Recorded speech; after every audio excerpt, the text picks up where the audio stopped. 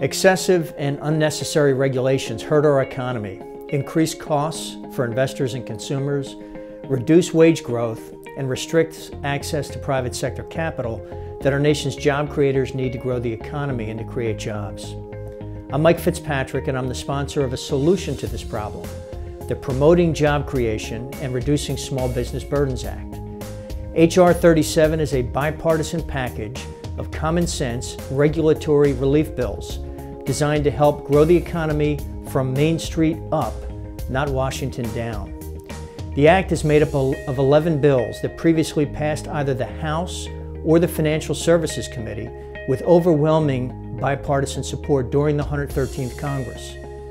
The Dodd-Frank Act alone adds more than 400 new regulations on top of all Washington's existing regulations to our economy, investors, and job creators. Dodd-Frank's target may have been Wall Street, but its regulatory burden falls most heavily on Main Street. No Main Street small business, manufacturer, farmer, or rancher caused the financial crisis, yet they are subject to new Dodd-Frank regulations that were supposedly designed for big Wall Street firms. And that's not fair. The American people want Republicans and Democrats to work together to strengthen our economy and to help the private sector create jobs.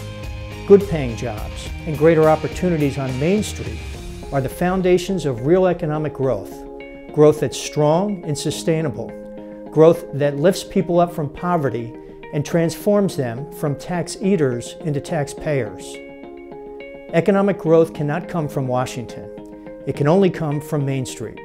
And it won't happen unless small business owners, entrepreneurs, and workers have more freedom and more opportunity to use their God-given talents and creativity to earn their success.